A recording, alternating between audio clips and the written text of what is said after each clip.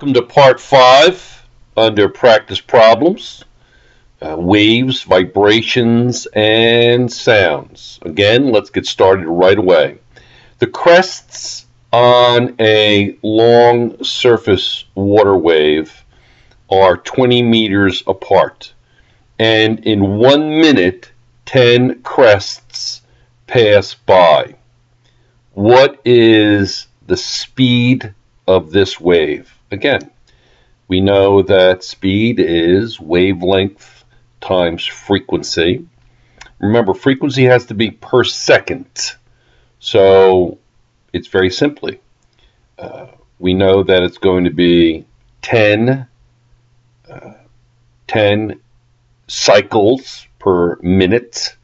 Convert minutes to seconds. You multiply by 1 minute over 60 seconds. And that will automatically convert it to hertz. 10 waves per minute is not hertz. But if I know that I'm converting minutes to seconds, then that automatically, that whole portion of the equation converts to actually 1/6 hertz. And 20 times 1/6 would be 3.3 meters per second. Easy. Radio waves are electromagnetic waves that travel at the speed of light, which is 300 million meters per second. What is the wavelength of FM radio waves received at a 100 megahertz on your radio dial? Okay, let's look at this for just a second. This chapter 25 is on waves, both radio and sound. So it would make sense that light waves were looked at briefly. So the velocity is 300 million meters per second. The frequency is 100 megahertz.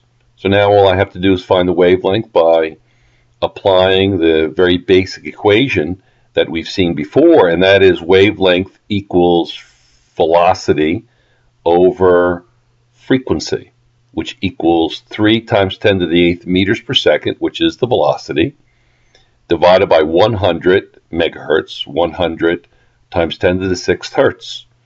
And when you on your calculator, when you put in 3 times 10 to the 8th meters per second divided by 100 times 10 to the 6th, you see meters per second over hertz is automatically going to be wavelength, and that's going to be meters.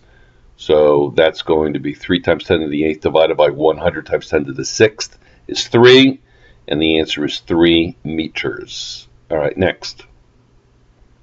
The wavelength of red light is about 700 nanometers. Nano means billionth, or 10 to the negative 9. Or 700 nanometers would be 7 times 10 to the negative 7th meters. The frequency of the red light reflected from a metal surface and the frequency of the vibrating electrons that produces it are the same. What is the frequency? So you're given wavelength, you're given the speed of light, and you are going to calculate the frequency. Speed of light is 3 times 10 to the 8th meters per second. That's the speed of light.